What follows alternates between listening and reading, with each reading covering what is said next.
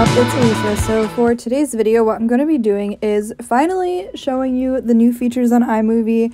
And this is really exciting because after, I don't even know, maybe 5 years of using iMovie myself and however long iMovie's existed itself, you can finally use green screens on it. So today I'm going to be showing you guys exactly how to add a green screen to iMovie.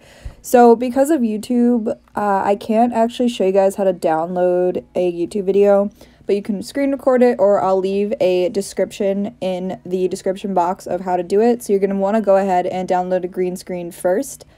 And then you can just follow these steps in order to use a green screen on your video. The only thing is you can't change the location it is on the screen. So if you want a video about how to make green screens or to edit them so that you can move them on the parts of the video, then just let me know. But anyway, let's just get started with this tutorial. So the first thing you're going to want to do is add your video. So I just added this video of Alicia, and then what you're going to do is go to the plus button. And you're going to want to go to video, and what you'll do is you'll go find the video that you want to use for this. So I'm just going to use this stars green screen. And once you click on it, there's going to be 3 dots. You're going to click on that, and then it says blue green screen, and you're going to click on that.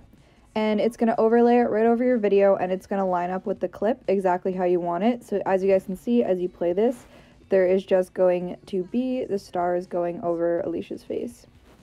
So it automatically, I believe, makes it the length of the clip. So if you only want the green screen on part of it, you have to go ahead and edit that. But otherwise, there you go. That's how you add green screens to iMovie. And if you guys want more tutorials or to know how to make green screens or anything, let me know down below. And I'll see you guys in my next video.